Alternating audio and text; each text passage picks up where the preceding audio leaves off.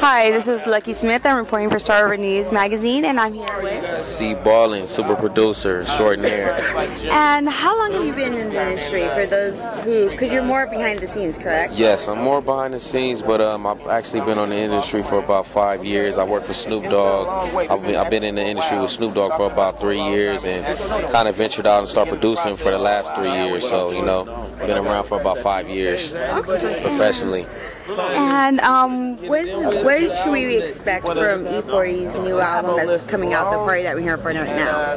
Well, it's everything I expected. It's actually a great album. I think it's one of the best albums he ever came out with thus far. I was heavily involved. I did 7 tracks on there with him, and I've been with him, grinding with him since the beginning of it, and it's really turned out to be something great, something really, 60 songs. 3 albums. It's really, he made history with this. What's your website so that way people can follow you, find you? I'm actually on Twitter. I got a Twitter, CBallin, CBallin. You can follow me on Twitter and check me out. I got a lot coming with Young Money right now. I just did my OG Too Short single, Money on the Floor. Just watch out for me. All right, thank you very much, and this is Lucky Smith signing off. Thank you.